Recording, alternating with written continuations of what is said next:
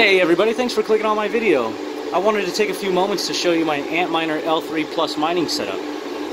If you're unfamiliar with this equipment, what these are hardware-based miners that are programmed to mine for script algorithm-based cryptocurrencies.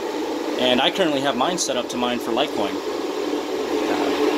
Recently I've had to modify my setup to take advantage of the weather because it's only getting colder as we get into these winter months. Right now it's around 50 degrees Fahrenheit at 8 o'clock at night. So I have a box fan in the window with this homemade vent hood forcing air from outside directly into the intake fans of the miners. Here on the back side I have these one-way damper vents that I picked up from Home Depot. They had a center flap and they also had an extra flange on the opposing side here that I cut off so I could mount these flush to the exhaust vents.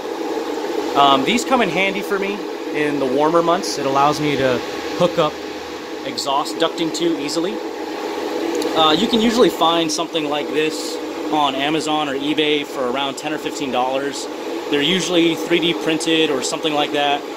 And I picked up each one of these at Home Depot for $6. So if you're looking for something more readily available to connect ducting to 120 millimeter fans and save a few bucks, you should check these out. If we look down here, I'm powering my miners with some HP server power supplies. Picked these up on eBay for around 65 bucks. I have them zip tied to the underside of this shelving, and they're connected to my miners with these power supply connectors I picked up from a company called Deep in the Mines LLC. I think these cost me about 30 bucks each.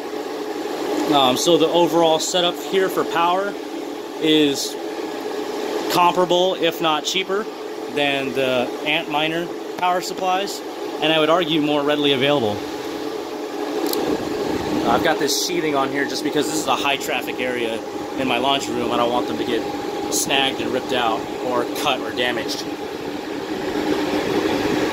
If the fans sound loud, that's because they are. I have them running at 100%. And for good reason.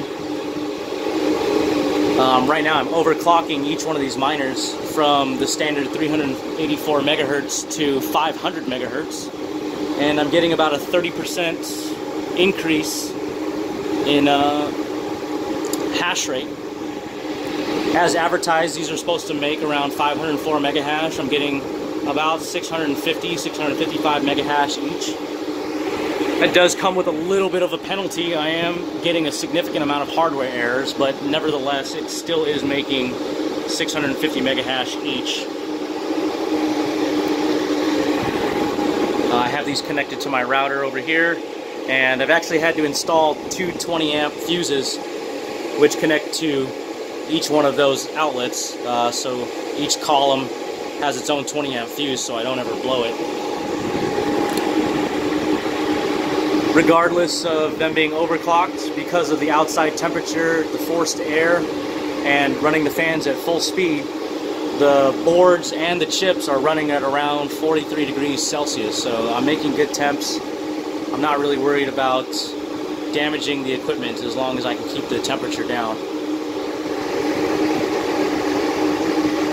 Anyway, that's what I wanted to show you. Thanks for watching my video. If you enjoyed what you saw, hit the like button.